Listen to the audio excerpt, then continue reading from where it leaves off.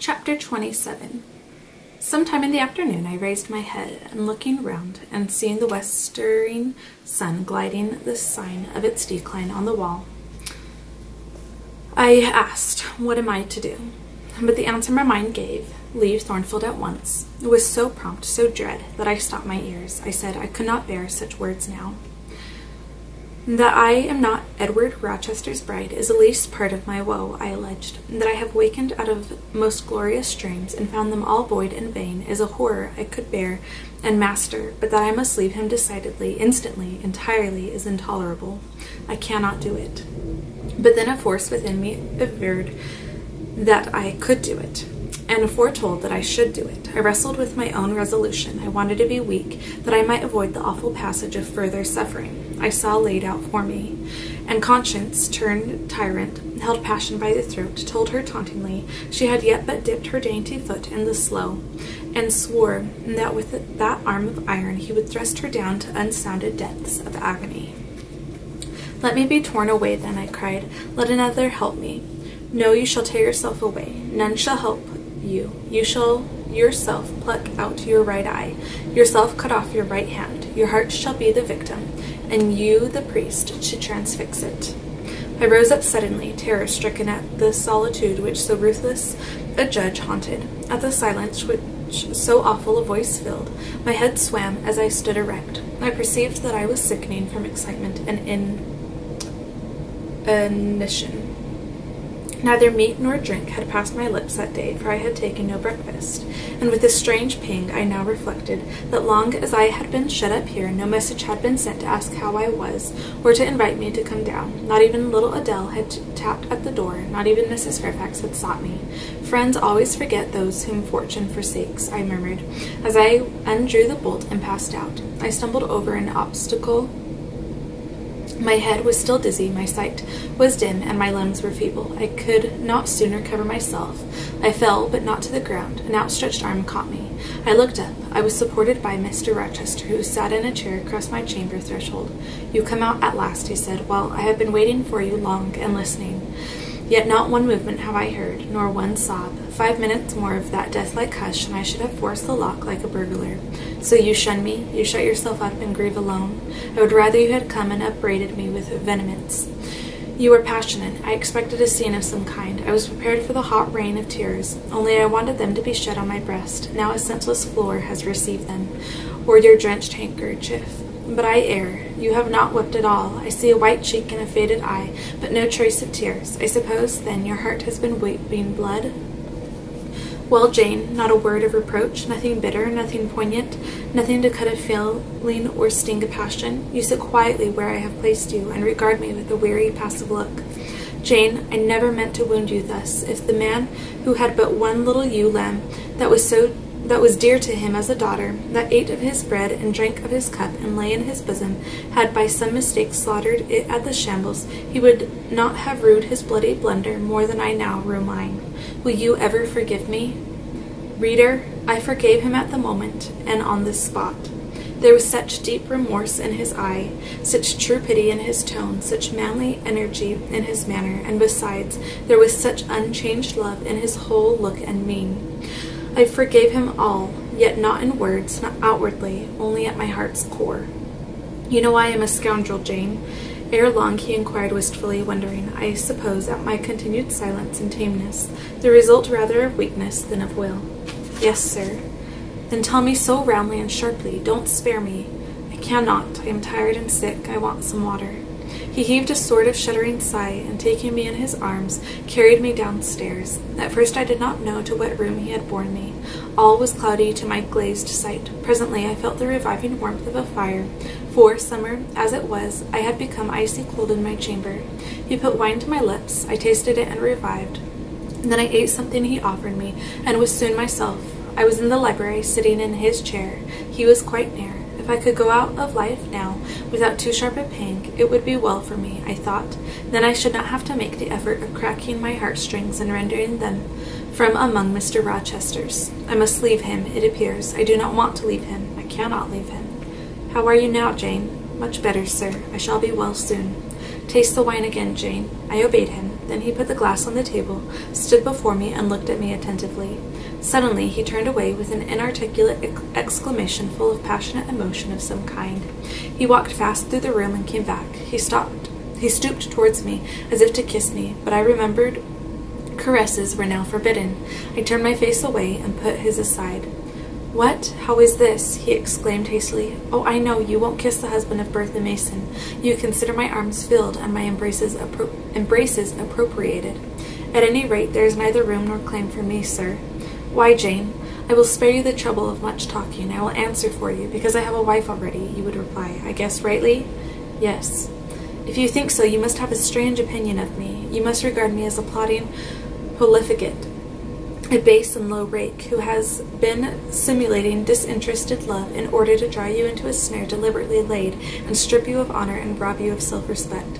What do you say to that? I see you can say nothing. In the first place, you are faint, still, and have enough to do to draw your breath. In the second place, you cannot yet accustom yourself to accuse and revile me, and besides, the floodgates of tears are opened, and they would rush out if you spoke much, and you have no desire to expostulate, to upbraid, to make a scene. You are thinking how to act. Talking, you consider, is of no use. I know you. I am on my guard." "Sir, I do not wish to act against you," I said, and my unsteady voice warned me to curtail my sentence. "Not in your sense of the word, but in mine. You are scheming to destroy me. You have as good as said that I am a married man. As a married man, you will shun me. Keep out of my way. Just now you have refused to kiss me. You intend to make yourself a complete stranger to me, to live under this roof only as Adele's governess. If ever I say a friendly word to you, if ever a friendly feeling inclines you again to me, you will say, 'That man had nearly made me his mistress. I must be ice and rock to him,' and ice and rock you will accordingly become." I cleared and steadied my voice to reply, "All is changed about me, sir. I must change too. There is no doubt of that, and to avoid fluctuations of feeling and continual combats with recollections and associations, there is only one way. Adele must have a new governess, sir." "Oh, Adele will go to school. I have settled that already. Nor do I mean to torment you with the hideous associations and recollections of Thornfield Hall, this accursed place, this tent of Aiken, this insolent vault offering the ghastliness of living death to the light of the open sky, this narrow stone helm, with its one real fiend, worse than a legion of such as we imagine. Jane, you shall not stay here, nor will I. I was wrong ever to bring you to Thornfield Hall, knowing as I did how it was haunted. I charged them to conceal from you, before I ever saw you, all knowledge of the curse of the place, merely because I feared Adele never would have a governess to stay if she knew with what inmates she was housed, and my plans would not permit me to remove the maniac elsewhere, though I possess an old house, Ferndean Manor, even more retired and hidden than this, where I could have lodged her safely enough, had not a scruple about the unhealthiness of the situation, in the heart of a wood, made my conscience recoil from the arrangement. Probably those damp walls would have soon eased me of her charge, but to each villain his own vice, and mine is not a tendency to indirect assassination, even of what I most hate. Concealing the madwoman's neighborhood from you, however, was something like covering a child with a cloak, and laying it down near a upas tree. That demon's vicinage is poisoned, and always was. But I'll shut up Thornfield Hall, I'll nail up the front door, and board the lower windows. I'll give Mrs. Poole $200 a year to live here with my wife, as you term that fearful hag. Grace will do much for money, and she shall have her son, the keeper at Grimsby Retreat, to bear her company, and be at hand to give her aid in the paroxysms. When my wife is prompted by her familiar to burn people in their beds at night, to stab them, to bite their flesh from their bones, and so on." "Sir," I interrupted him, "you are inexorable for that unfortunate lady. You speak of her with hate, with vindictive antipathy. It is cruel. She cannot help being mad." "Jane, my little darling, so I will call you, for so you are. You don't know what you are talking about. You misjudge me again. It is not because she is mad I hate her. If you were mad, do you think I should hate you?" "I do indeed, sir." "Then you are mistaken, and you know nothing about me, and nothing about the sort of love of which I am capable. Every atom of your flesh is as dear to me as my own. In pain and sickness it would still be dear. Your mind is my treasure, and if it were broken, it would be my treasure still. If you raved, my arms should confine you, and not a straight waistcoat. Your grasp even in fury, would have a charm for me. If you flew at me wildly, as that woman did this morning, I should receive you in an embrace, at least as fond as it would be restrictive. I should not shrink from you with disgust as I did from her. In your quiet moments you should have no watcher and no nurse but me, and I could hang over you with untiring tenderness, though you gave me no smile in return, and never weary of gazing into your eyes, though they had no longer a ray of recognition for me. For why do I follow that train of ideas? I was talking of removing you from Thornfield. All you know is prepared for prompt departure. Tomorrow you shall go. I only ask you to endure one more night under this roof, Jane, and then farewell to its miseries and terrors forever. I have a place to repair to which will be a secure sanctuary from hateful reminiscences, from unwelcome intrusion, even from falsehood and slander. And take Adele with you, sir, I interrupted. She will be a companion for you. What do you mean, Jane? I told you I would send Adele to school. And what do I want with a child for a companion, and not my own child, a French dancer's bastard? Why do you importune me about her? I say, why do you assign Adele to me for a companion? You spoke of a retirement, sir, and retirement and solitude are dull, too dull for you. Solitude, solitude, he reiterated with irritation. I see I must come to an explanation. I don't know what sphinx-like expression is forming in your countenance. You are to share my solitude. Do you understand? I shook my head. It required a degree of courage, excited as he was becoming, even to risk that mute sign of dissent. He had been walking fast about the room, and he stopped as if suddenly rooted to one spot. He looked at me long and hard. I turned my eyes from him, fixed them on the fire, and tried to assume and maintain a quiet, collected aspect. Now for the hitch in Jane's character, he said, at last, speaking more calmly than from his look. I had expected him to speak. The reel of silk has run smoothly enough so far, but I always knew there would come a knot in a puzzle. Here it is. Now for vexation and exasperation, an endless trouble. By God, I long to exert a fraction of Samson's strength and break the entanglement like tow. He recommenced his walk, but soon again stopped, and this time just before me. Jane, will you hear reason? He stooped and approached his lips to my ear. Because if you won't, I'll try violence. His voice was hoarse, his look that of a man who is just about to burst an insufferable bond and plunge headlong into wild license. I saw that in another moment, and with one impetus of frenzy more, I should be able to do nothing with him. The present, the passing second of time, was all I had in which to control and restrain him. A movement of repulsion, flight, fear would have sealed my doom and his, but I was not afraid, not in the least. I felt an inward power, a sense of influence which supported me. The crisis was perilous, but not without its charm, such as the Indian perhaps feels when he slips over the rapid in his canoe. I took hold of his clenched hand, loosened the contorted fingers, and said to him soothingly, "Sit down. I'll talk to you as long as you like, and hear all you have to say, whether reasonable or unreasonable." He sat down, but he did not get leave to speak directly. I had been struggling with tears for some time. I had taken great pains to repress them, because I knew he would not like to see me weep. Now, however, I considered it well to let them flow as freely and as long as they liked. If the flood annoyed him, so much the better, so I gave way and cried heartily. Soon I heard him earnestly entreating me to be composed. I said I could not while he was in such a passion. "But I am not angry, Jane. I only love you too well, and you had steeled your little pale face with such a resolute, frozen look. I could not endure it. Hush, now, and wipe your eyes." His softened voice announced that he was subdued, so I, in my turn, became calm. Now he made an effort to rest his head on my shoulder, but I would not permit it. Then he would draw me to him. "No. Jane, Jane," he said, in such an accent of bitter sadness it thrilled along every nerve I had. "You don't love me, then. It was only my station and the rank of my wife that you valued. Now that you think me a disqualified to become your husband, you recoil from my touch as if I were some toad or ape." These words cut me, yet what could I do or say? I ought probably to have done or said nothing, but I was so tortured by a sense of remorse at this hurting his feelings, I could not control the wish to drop balm where I had wounded. "I do love you," I said, "more than ever, but I must not show or indulge the feeling, and this is the last time I must express it." "The last time, Jane? What, do you think you can live with me and see me daily, and yet, if you still love me, be always cold and distant?" "No, sir, that I am certain I could not, and therefore I see there is but one way.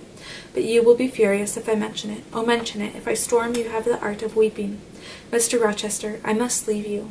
"For how long, Jane? For a few minutes, while you smooth your hair, which is somewhat dishevelled, and bathe your face, which looks feverish? I must leave Adele and Thornfield. I must part with you for my whole life. I must begin a new existence among strange faces and strange scenes." Of course, I told you you should. I pass over the madness about parting from me. You mean you must become a part of me. As to the new existence, it is all right. You shall yet be my wife. I am not married. You shall be Mrs. Rochester, both virtually and nominally. I shall keep only to you so long as you and I live. You shall go to a place I have in the south of France, a whitewashed villa on the shores of the Mediterranean. There you shall live a happy and guarded and most innocent life. Never fear that I wish to lure you into error, to make you my mistress. Why do you shake your head? Jane, you must be reasonable, or, in truth, I shall again become frantic. His voice and hand quivered, his large nostrils dilated, his eye blazed. Still I dared to speak. Sir, your wife is living. That is a fact acknowledged this morning by yourself. If I lived with you, as you desire, I should then be your mistress. To say otherwise is sophistical, is false. Jane, I am not a gentle-tempered man. You forget that. I am not long-enduring. I am not cool and dispassionate. Out of pity to me and yourself, put your finger on my pulse. Feel how it throbs and beware. He bared his wrist and offered it to me. The blood was forsaking his cheek and lips. They were growing livid. I was distressed on all hands. To agitate him thus deeply, by a resistance he so abhorred, was cruel. To yield was out of the question. I did what human beings do instinctively when they are driven to utter extremity. Looked for aid to one higher than man. The words, God help me, burst involuntarily from my lips. I am a fool, cried Mr. Rochester suddenly. I keep telling her I am not married, and do not explain to her why. I forget she knows nothing of the character of that woman, or of the circumstances attending my infernal union with her. Oh, I am certain Jane will agree with me in opinion when she knows all that I know. Just put your hand in mine, Janet, that I may have the evidence of touch as well as sight to prove you are near me, and I will, in a few words, show you the real state of the case. Can you listen to me? Yes, sir, for hours, if you will. I ask only minutes. Jane, did you ever hear or know that I was not the eldest son of my house, that I had once a brother older than I remember Mrs. Fairfax told me so once. And did you ever hear that my father was an avaricious, grasping man? I have understood something to that effect. Well, Jane, being so, it was his resolution to keep the property together. He could not bear the idea of dividing his estate and leaving me a fair portion. All, he resolved, should go to my brother Roland. Yet, as little could he endure that a son of his should be a poor man. It must be provided for by a wealthy marriage. He sought me a partner betimes. Mr. Mason, a West India planter and merchant, was his old acquaintance. He was certain his possessions were real and vast. He made inquiries. Mr. Mason, he found, had a son and daughter, and he learned from him that he could and would give the latter a fortune of £30,000. That sufficed.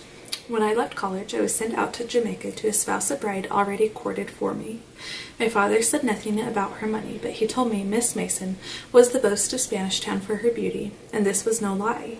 I found her a fine woman, in the style of Blanche Ingram, tall, dark, and majestic. Her family wished to secure me, because I was of a good race, and so did she. They showed her to me in parties, splendidly dressed. I seldom saw her alone, and had very little private conversation with her. She flattered me, and lavishly displayed for my pleasure her charms and accomplishments. All the men in her circle seemed to admire her and envy me. I was dazzled, stimulated. My senses were excited, and being ignorant, raw, and inexperienced, I thought I loved her.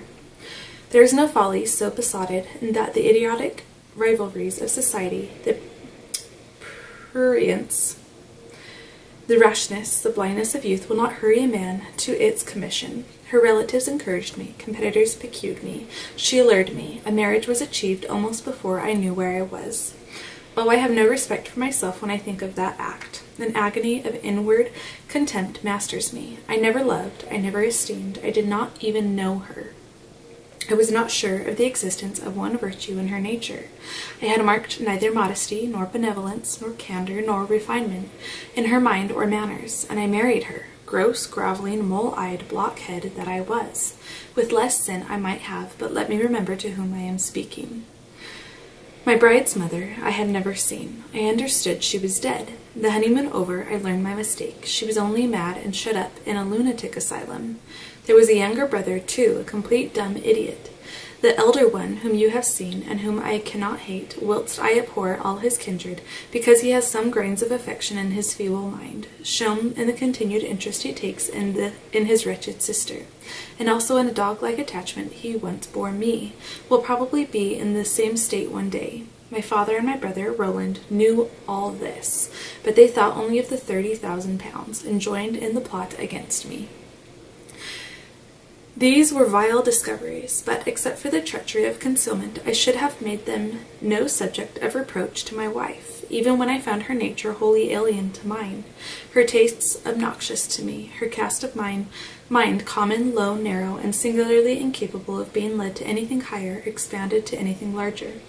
When I found that I could not pass a single evening, nor even a single hour of the day, with her in comfort, that kindly conversation could not be sustained between us, because whatever topic I started immediately received from her a turn at once coarse and trite, perverse and imbecile. When I perceived that I could never have a quiet or settled household, because no servant would bear the continued outbreaks of her violent and unreasonable temper, or the vexations of her absurd, contradictory, exacting orders, even then I restrained myself. I eschewed upbraiding. I curtailed remonstrance. I tried to devour my repentance and disgust in secret. I repressed the deep antipathy I felt. Jane, I will not trouble you with abominable details. Some strong words shall express what I have to say. I lived with that woman upstairs for years, and before that time she had tried me indeed. Her character ripened and developed with frightful rapidity. Her vices sprang up fast and rank. They were so strong, only cruelty could check them, and I would not use cruelty. What a pygmy intellect she had, and what giant propensities! How fearful were the curses those propensities entailed on me. Bertha Mason, the true daughter of an infamous mother, dragged me through all the hideous and degrading agonies which must attend a man bound to a wife at once intemperate and unchaste. My brother in the interval was dead, and at the end of the 4 years my father died too. I was rich enough now, yet poor to hideous indigence. A nature the most gross, impure, depraved I ever saw was associated with mine, and called by the law and by society a part of me, and I could not rid myself of it by any legal proceedings, for the doctors now discovered that my wife was mad. Her excesses had prematurely developed the germs of insanity. Jane, you don't like my narrative. You look almost sick. Shall I defer the rest to another day? No, sir, finish it now. I pity you. I do earnestly pity you. Pity, Jane. From some people it is a noxious and insulting sort of tribute, which one is justified in hurling back in the teeth of those who offer it. But that is a sort of pity native to callous, selfish hearts. It is a hybrid, egotistical pain at hearing of woes crossed with ignorant contempt for those who have endured them. But that is not your pity, Jane. It is not the feeling of which your whole face is full at this moment, with which your eyes are now almost overflowing, with which your heart is heaving, with which your hand is trembling in mine. Your pity, my darling, is the suffering mother of love. Its anguish is the very natal pang of the divine passion. I accept it, Jane. Let the daughter have free advent. My arms wait to receive her. Now, sir, proceed. What did you do when you found she was mad? Jane, I approached the verge of despair. A remnant of self-respect was all that intervened between me and the gulf. In the eyes of the world I was doubtless covered with grimy dishonor, but I resolved to be clean in my own sight, and to the last I repudiated the contamination of her crimes, and wrenched myself from connection with her mental defects. Still society associated my name and person with hers. I yet saw her and heard her daily. Something of her breath, mixed with the air I breathed. And, besides, I remembered I had once been her husband. That recollection was then, and is now, inexpressibly odious to me. Moreover, I knew that while she lived I could never be the husband of another and better wife, and though 5 years my senior, her family and my father had lied to me even in the particular of her age. She was likely to live as long as I, being as robust in frame as she was infirm in mind. Thus, at the age of 26, I was hopeless. One night I had been wakened by her yells. Since the medical men had pronounced her mad, she had, of course, been shut up. It was a fiery West Indian night, one of the description that frequently precede the hurricanes of those climates. Being unable to sleep in bed, I got up and opened the window. The air was like sulphur steams. I could find no refreshment anywhere. Mosquitoes came buzzing in and hummed sullenly round the room. The sea, which I could hear from thence, rumbled dull like an earthquake. Black clouds were casting up over it. The moon was setting in the waves, broad and red like a hot cannonball. She threw her last bloody glance over a world quivering with the ferment of tempest. I was physically influenced by the atmosphere and scene, and my ears were filled with the curses the maniac still shrieked out, wherein she momentarily mingled my name with such a tone of demon hate, with such language. No professed harlot ever had a fouler vocabulary than she. Though 2 rooms off, I heard every word, the thin partitions of the West India house opposing but slight obstruction to her wolfish cries. "This life," said I at last, "is hell. This is the air. Those are the sounds of the bottomless pit. I have a right to deliver myself from it if I can. The sufferings of this mortal state will leave me with the heavy flesh that now cumbers my soul. Of the fanatic's burning eternity I have no fear. There is not a future state worse than this present one. Let me break away and go home to God." I said this whilst I knelt down at and unlocked a trunk which contained a brace of loaded pistols. I mean to shoot myself. I only entertained the intention for a moment, for, not being insane, the crisis of exquisite and unalloyed despair, which had originated the wish and design of self-destruction, was past in a second. A wind fresh from Europe blew over the ocean and rushed through the open casement. The storm broke, streamed, thundered, blazed, and the air grew pure. I then framed and fixed resolution. While I walked under the dripping orange trees of my wet garden, and amongst its drenched pomegranates and pineapples, and while the refulgent dawn of the tropics kindled round me, I reasoned thus, Jane, and now listen, for it was true wisdom that consoled me in that hour, and showed me the right path to follow. The sweet wind from Europe was still whispering in the refreshed leaves, and the Atlantic was thundering in glorious liberty. My heart, dried up and scorched for a long time, swelled to the tone and filled with living blood. My being longed for renewal, my soul thirsted for a pure draught. I saw hope revive and felt regeneration possible. From a flowery arch at the bottom of my garden, I gazed over the sea, bluer than the sky. The old world was beyond, clear prospects opened thus. "Go," said Hope, "and live again in Europe. There it is not known what a sullied name you bear, nor what a filthy burden is bound to you. You may take the maniac with you to England, confine her with due attendance and precautions at Thornfield, then travel yourself to what clime you will, and form what new tie you like. That woman who has so abused your long suffering, so sullied your name, so outraged your honor, so blighted your youth, is not your wife, nor are you her husband. See that she is cared for as her condition demands, and you have done all that God and humanity require of you. Let her identity, her connection with yourself be buried in oblivion. You are bound to impart them to no living being. Place her in safety and comfort, shelter her degradation with secrecy, and leave her." I acted precisely on this suggestion. My father and brother had not made my marriage known to their acquaintances, because in the very first letter I wrote to apprise them of the union, having already begun to experience extreme disgust of its consequences, and from the family character and constitution, seeing a hideous future opening to me, I added an urgent charge to keep it secret, and very soon the infamous conduct of the wife my father had selected for me was such as to make him blush to own her as his daughter-in-law. Far from desiring to publish the connection, he became as anxious to conceal it as myself. To England, then, I conveyed her. A fearful voyage I had with such a monster in the vessel. Glad was I when I at last got her to Thornfield, and saw her safely lodged in that third-story room, of whose secret inner cabinet she has now for 10 years made a wild beast's den, a goblin's cell.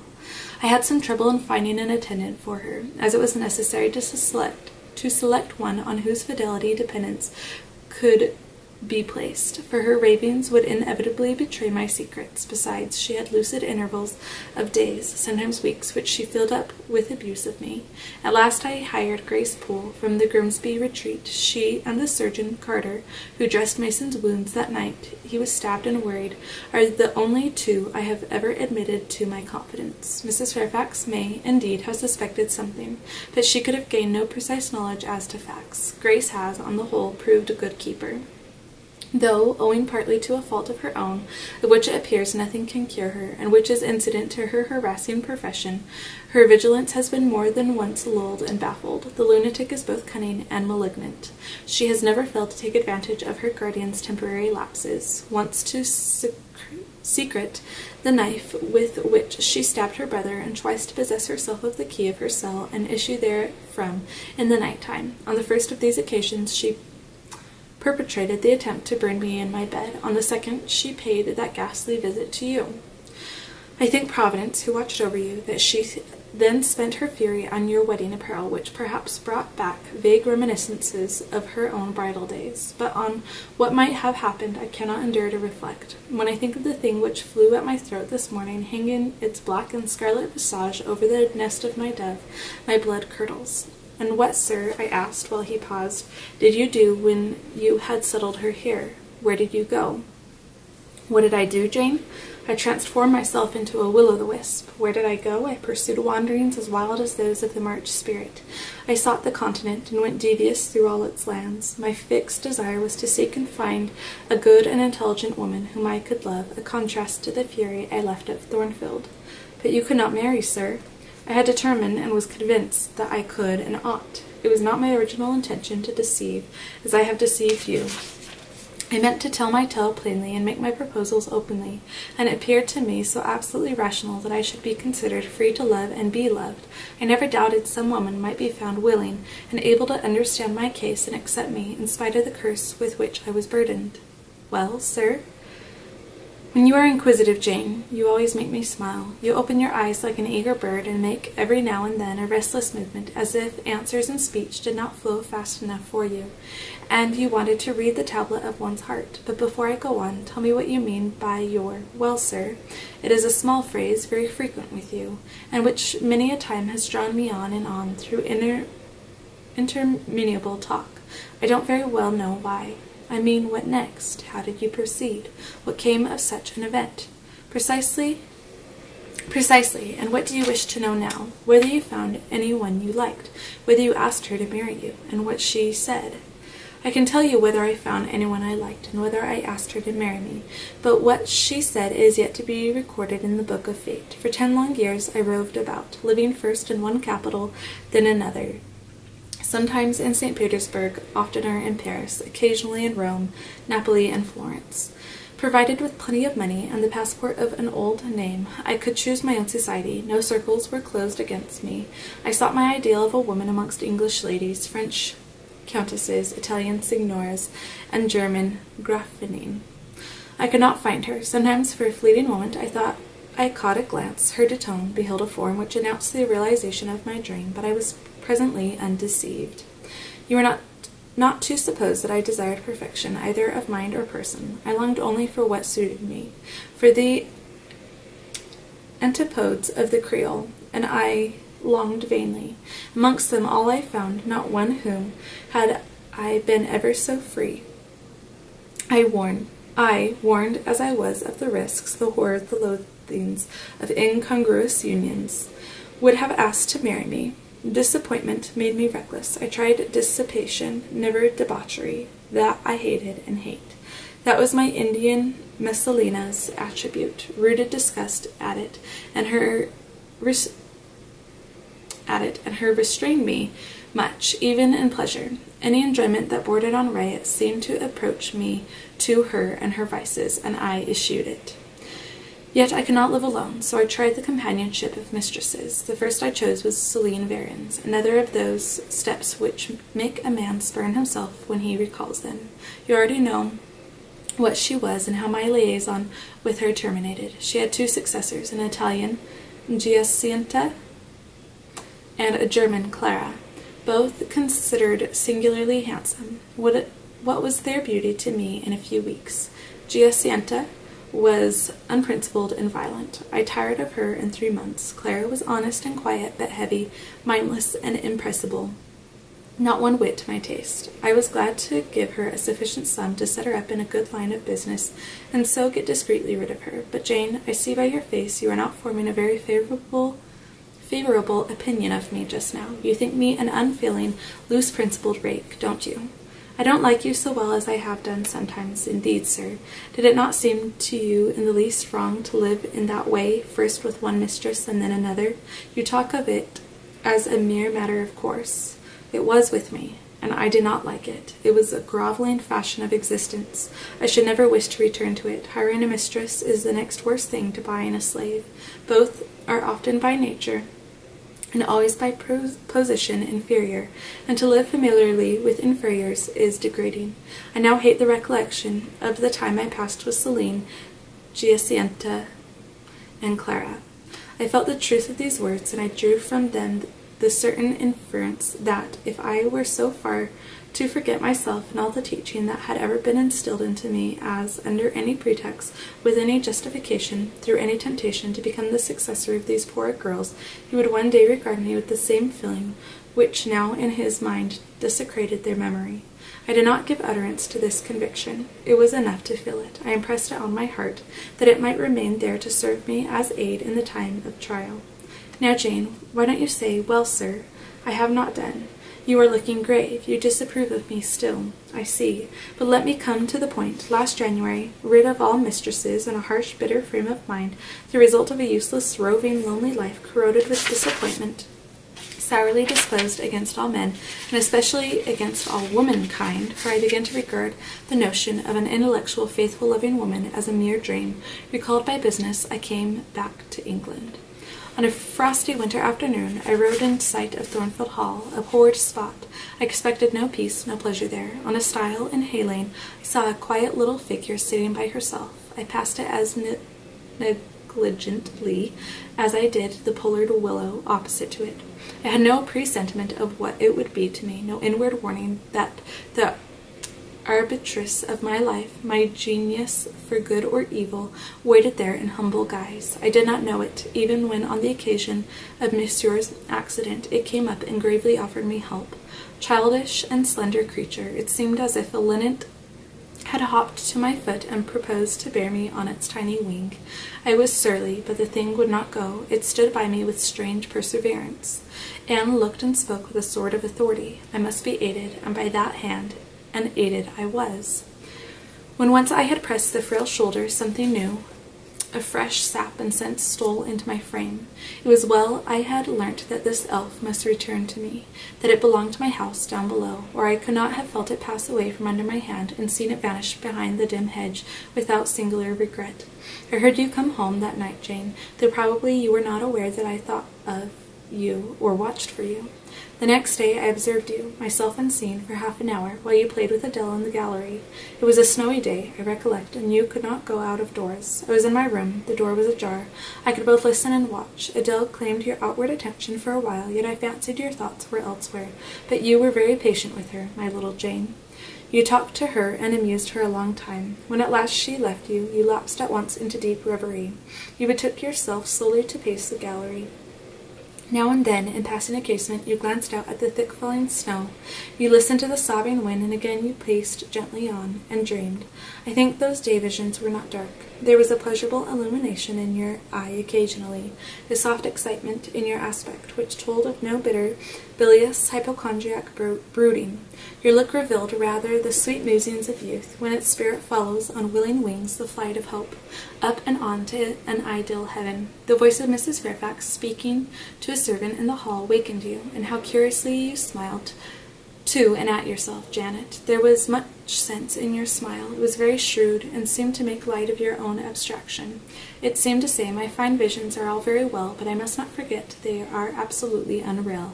I have a rosy sky and a green flowery Eden in my brain, but without, I am perfectly aware, lies at my feet a rough tract to travel, and around me gather black tempests to encounter. You ran downstairs and demanded of Mrs. Fairfax some occupation, the weekly house accounts to make up, or something of that sort, I think it was. I was vexed with you for getting out of my sight. Impatiently I waited for evening, when I might summon you to my presence. An unusual, to me, a perfectly new character I suspected was yours. I desired to search it deeper and know it better. You entered the room with a look and air at once shy and independent. You were quaintly dressed, much as you are now. I made you talk. Ere long I found you full of strange contrasts. Your garb and manner were restricted by rule. Your air was often diffident, and altogether that of one refined by nature, but absolutely unused to society, and a good deal afraid of making herself disadvantageously conspicuous by some solecism or blunder. Yet, when addressed, you lifted a daring, and a glowing eye to your interlocutor's face, and there was penetration and power in each glance you gave. When plied by close questions, you found ready and round answers. Very soon you seemed to get used to me. I believe you felt the existence of sympathy between you and your grim and cross master, Jane, for it was astonishing to see how quickly a certain pleasant ease tranquilized your manner. Snarl as I would, you showed no surprise, fear, annoyance, or displeasure at my moroseness. You watched me, and now and then smiled at me with a simple yet sagacious grace I cannot describe. I was at once content and stimulated with what I saw. I liked what I had seen, and wished to see more, yet for a long time I treated you distantly and sought your company rarely. I was an intellectual epicure, and wished to prolong the gratification of making this novel and piquant acquaintance. Besides, I was for a while troubled with a haunting fear that if I handled the flower freely, its bloom would fade. The sweet charm of freshness would leave it. I did not then know that it was no transitory blossom, but rather the radiant resemblance of one cut in an indestructible gem. Moreover, I wished to see whether you would seek me if I shunned you. But you did not. You kept in the schoolroom as still as your own desk and easel. If by chance I met you, you passed me as soon, and with as little token of recognition as was consistent with respect. Your habitual expression in those days, Jane, was a thoughtful look, not despondent, for you were not sickly, but not buoyant, for you had little hope and no actual pleasure. I wondered what you thought of me, or if you ever thought of me. To find this out, I resumed my notice of you. There was something glad in your glance and genial in your manner when you conversed. I saw you had a social heart. It was a silent schoolroom. It was the tedium of your life that made you mournful. I permitted myself the delight of being kind to you. Kindness stirred emotions soon. Your face became soft in expression, your tones gentle. I liked my name pronounced by your lips in a grateful, happy accent. I used to enjoy a chance meeting with you, Jane. At this time there was a curious hesitation in your manner. You glanced at me with a slight trouble, a hovering doubt. You did not know what my caprice might be, whether I was going to play the master and be stern, or the friend and be benignant. I was now too fond of you often to stimulate the first whim, and when I stretched my hand out cordially, such bloom and light and bliss rose to your young, wistful features. I had much ado often to avoid straining you then and there to my heart. Don't talk any more of those days, sir, I interrupted, furtively dashing away some tears from my eyes. His language was torture to me, for I knew what I must do, and do soon, and all these reminiscences and these revelations of his feelings only made my work more difficult. No, Jane, he returned, what necessity is there to dwell on the past, when the present is so much surer, the future so much brighter? I shudder to hear the infatuated assertion. You see now how the case stands, do you not? He continued. After our youth and manhood, passed half in unutterable misery and half in dreary solitude, I have for the first time found what I can truly love. I have found you. You are my sympathy, my better self, my good angel. I am bound to you with a strong attachment. I think you good, gifted, lovely. A fervent, a solemn passion is conceived in my heart. It leans to you, draws you to my center and spring of life, wraps my existence about you, and kindling in pure, powerful flame, fuses you and me in one. It was because I felt and knew this that I resolved to marry you. To tell me that I had already a wife is empty mockery. You know now that I had but a hideous demon. I was wrong to attempt to deceive you, but I feared a stubbornness that exists in your character. I feared early instilled prejudice. I wanted to have you safe before hazarding confidences. This was cowardly. I should have appealed to your nobleness and magnanimity at first, as I do now, opened to you plainly my life of agony, described to you my hunger and thirst after a higher and worthier existence, shown to you, not my resolution, that word is weak, but my resistless, bent to love faithfully and well, where I am faithfully and well loved in return. Then I should have asked you to accept my pledge of fidelity and to give me yours, Jane. Give it to me now. A pause. Why are you silent, Jane? I was experiencing an ordeal A hand of fiery iron grasped my vitals. Terrible moment, full of struggle, blackness burning. Not a human being that ever lived could wish to be loved better than I was loved, and him who thus loved me I absolutely worshipped, and I must renounce love, an idol. One drear word comprised my intolerable duty: depart. Jane, you understand what I want of you. Just this promise: I will be yours, Mr. Rochester. Mr. Rochester, I will not be yours. Another long silence. Jane, recommenced he with a gentleness that broke me down with grief and turned me stone cold with ominous terror, for this still voice was the pant of a lion rising. Jane, do you mean to go one way in the world, and to let me go another? I do. Jane, bending towards and embracing me, do you mean it now? I do. And now, softly kissing my forehead and cheek, I do, extricating myself from restraint rapidly and completely. Oh, Jane, this is bitter. This is wicked. It would not be wicked to love me. It would to obey you. A wild look raised his brow, crossed his features. He rose, but he forbore yet. I laid my hand on the back of a chair for support. I shook, I feared, but I resolved. One instant, Jane. Give one glance to my horrible life. When you are gone, all happiness will be torn away with you. What then is left? For a wife I have but the maniac upstairs. As well might you refer me to some corpse in yonder churchyard. What shall I do, Jane? Where turn for a companion and for some hope? Do as I do. Trust in God and yourself. Believe in heaven. Hope to meet again there. Then you will not yield? No. Then you condemn me to live wretched and to die accursed? His voice rose. I advise you to live sinless, and I wished you to die tranquil. Then you snatch love and innocence from me. You fling me back on lust for a passion, vice for an occupation. Mr. Rochester, I no more assign this fate to you than I grasp at it for myself. We were born to strive and endure. You as well as I. Do so. You will forget me before I forget you. You make me a liar by such language. You sully my honor. I declared I could not change. You tell me to my face I shall change soon.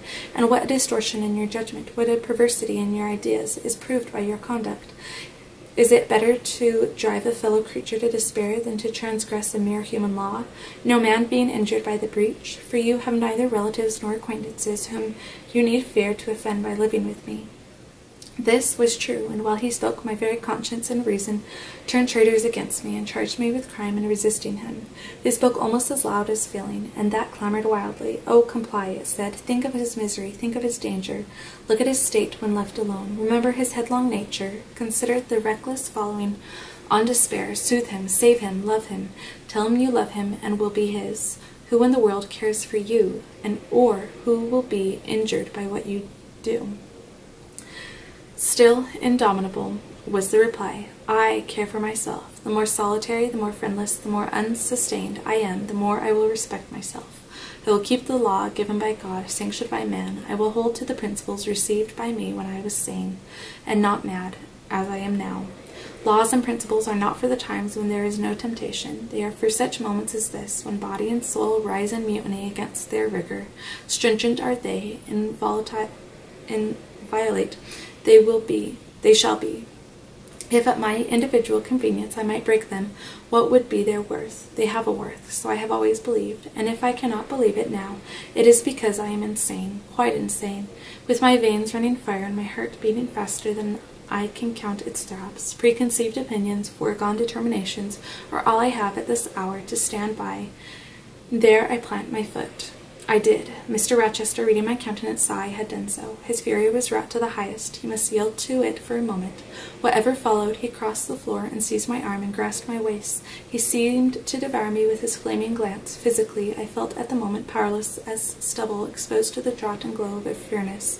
Mentally, I still possessed my soul, and with it the certainty of ultimate safety. The soul, fortunately, has an interpreter in the eye. My eye rose to his, and while I looked in his fierce face, I gave an involuntary sigh. His grip was painful, and my overtasked strength almost exhausted. Never, said he, as he ground his teeth, never was anything at once so frail and so indomitable. A mere reed she feels in my hand, and he shook me with the force of his hold.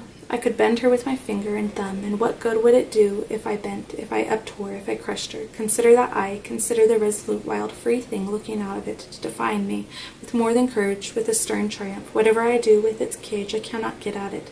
The savage, beautiful creature. If I tear, if I rend the slight prison, my outrage will only let the captive loose. Conquer I might be of the house, but the inmate would escape to heaven before I could call myself possessor of its clay dwelling place. And it is you, spirit, with will and energy and virtue and purity that I want, not alone your brittle frame. Of yourself you could come with soft flight and nestle against my heart if you would. Seized against your will, you will elude the grasp like an essence. You will vanish ere I inhale your fragrance. Oh, come, Jane, come. As he said this, he released me from his clutch and only looked at me. The look was far worse to resist than the frantic strain. Only an idiot, however, would have succumbed now. I had dared and baffled his fury. I must elude his sorrow. I retired to the door. You are going, Jane? I am going, sir. You are leaving me? Yes. You will not come. You will not be my comforter, my rescuer. My deep love, my wild woe, my frantic prayer are all nothing to you?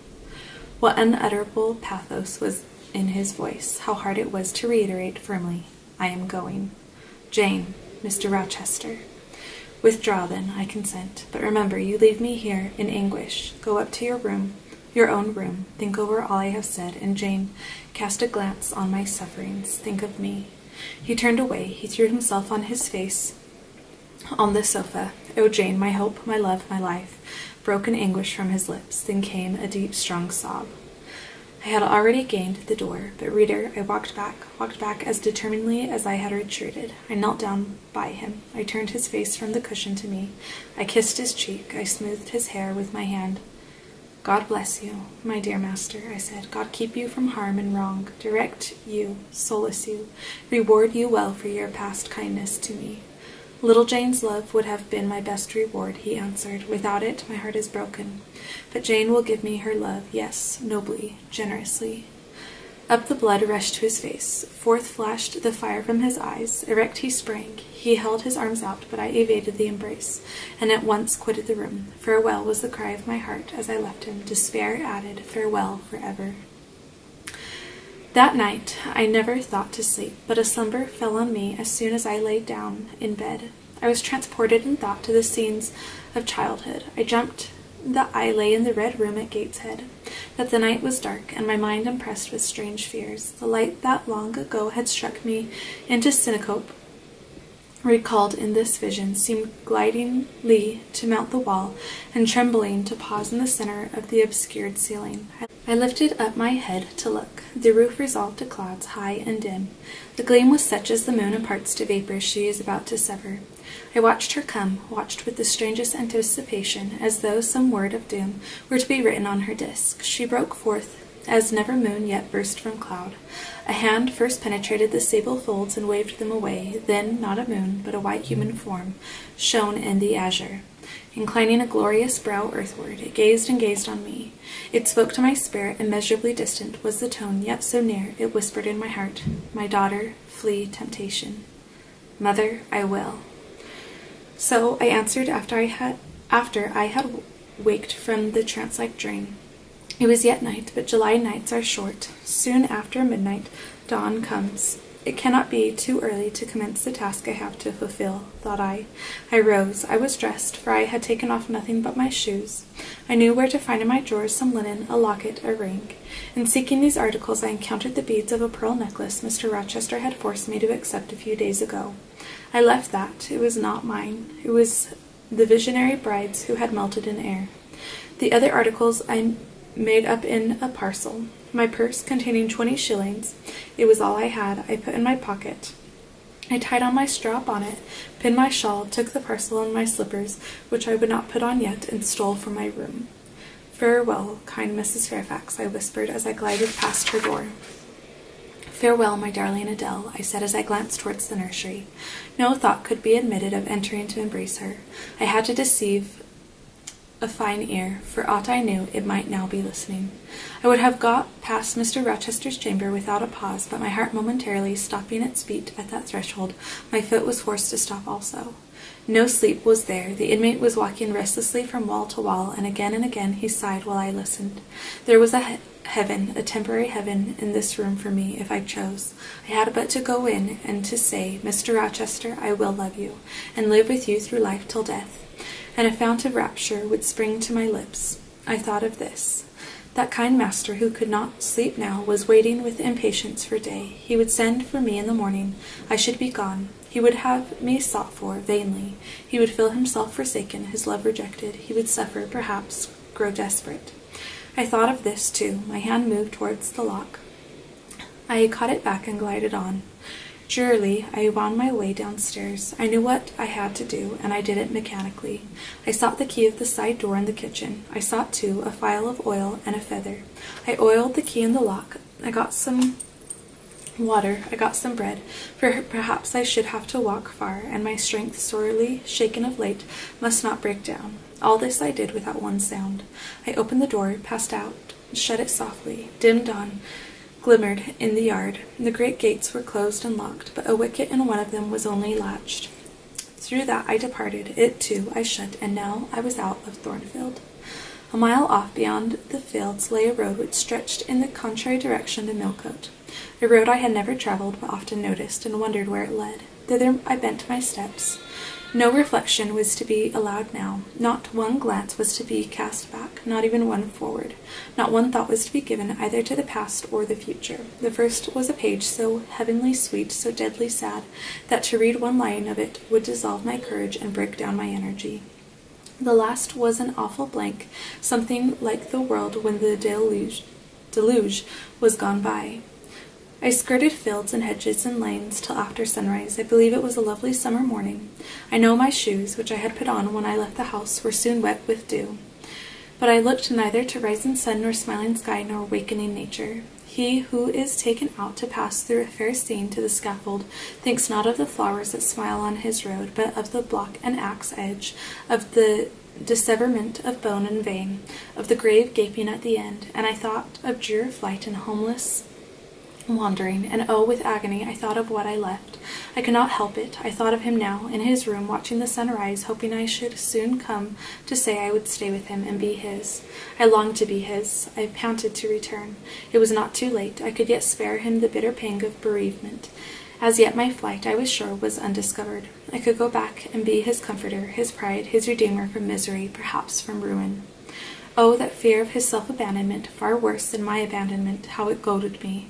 It was a barbed arrowhead in my breast. It tore me when I tried to extract it. It sickened me when remembrance thrust it further in. Birds began singing and brake in copes. Birds were faithful to their mates. Birds were emblems of love. What was I? In the midst of my pain of heart and frantic effort of principle, I abhorred myself. I had no solace from self-appropriation, none even from self-respect. I had injured, wounded, left my master. I was hateful in my own eyes. Still I could not turn, nor retrace one step. God must have led me on. As to my own will or conscience, impassioned grief had trampled one and stifled the other. I was weeping wildly as I walked along my solitary way. Fast I went, like one delirious. A weakness, beginning inwardly, extending to the limbs, seized me, and I fell. I lay on the ground some minutes, pressing my face to the wet turf. I had some fear, or hope, that here I should die, but I was soon up, crawling forward on my hands and knees, and then again raised my feet, as eager and as determined as ever to reach the road. When I got there, I was forced to sit to rest me under the hedge, and while I sat I heard wheels and saw a coach come on. I stood up and lifted my hand. It stopped. I asked where it was going. The driver named a place a long way off, and where I was sure Mr. Rochester had no connections. I asked for what sum he would take me there. He said 30 shillings. I answered I had but 20. Well, he would try to make it do. He further gave me leave to get into the inside. As the vehicle was empty, I entered, was shut in, and it rolled on its way. Gentle reader, may you never feel what I then felt. May your eyes never shed such stormy, scalding, heart-wrung tears as poured from mine. May you never appeal to heaven in prayers so hopeless and so agonized as in that hour left my lips. For never may you, like me, dread to be the instrument of evil to what you wholly love.